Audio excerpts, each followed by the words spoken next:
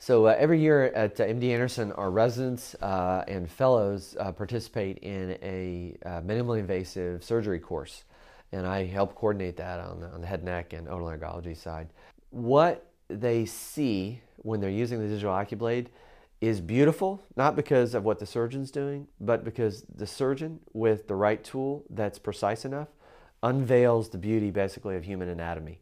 And there's nothing better to see that on than the vocal cords. And so when that resident or fellow is sitting at the microscope with me, watching me do the case, they can probably for the first time in their career actually see the interface between the most superficial aspects of the mucosa, the deep aspects of the lamina propria, then the vocal ligament and the underlying muscular layers associated with the vocal cord.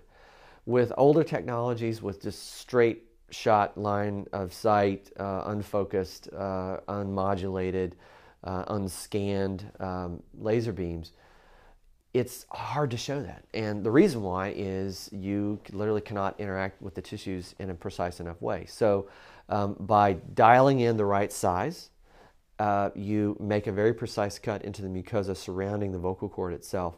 And when you peel those layers back, my students, my residents and fellows who work with me see anatomy like they've read in a textbook, but they're seeing it live. And that hooks, I think, a whole new generation of residents and fellows and future surgeons on understanding the benefits of endoscopic transoral laser microsurgery.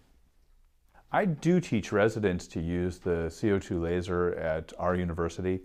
I think that the ability to use video guidance with the operative microscope and the advent of, or the addition of HD camera systems has allowed me to watch and observe their use of whatever technology we're using, whether cold instrument or laser technology, within the larynx, and with a very high degree of certainty feel comfortable that I know exactly what they're doing.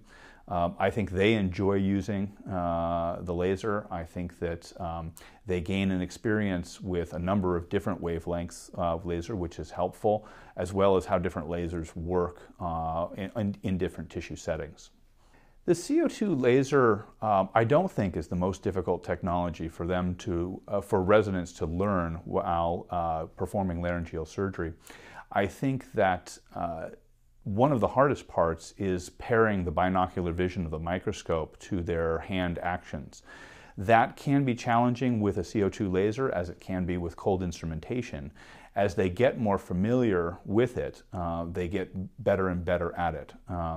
The CO2 laser allows them to cut and to manipulate tissue or ablate tissue with fewer instruments within their field. And this allows them to keep a wider field of view and allows them to do more things than they would with cold instrumentation, for example, and multiple instruments down a laryngoscope, which I think can be more challenging at times.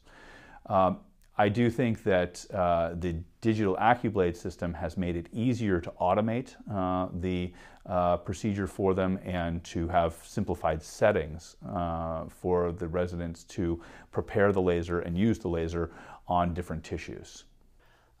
When I teach residents, I teach them to use the laser in a pulsed manner. We explain to the residents on a regular basis how the CO2 laser interacts with tissue, the effects of pulsing the laser so that you allow thermal relaxation or tissue cooling between successive laser impacts to reduce the amount of thermal damage.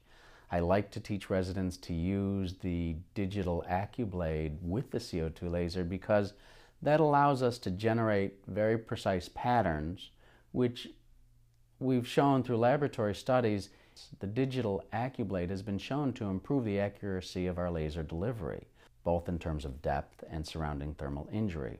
Regarding the teaching of the residents, I must say that the AccuBlade is a very nice tool for that, because they can show me before what they intend to cut or what they intend to ablate. I see the beam, the aiming beam running on the surface or along the incision line, so I can say, okay, go ahead.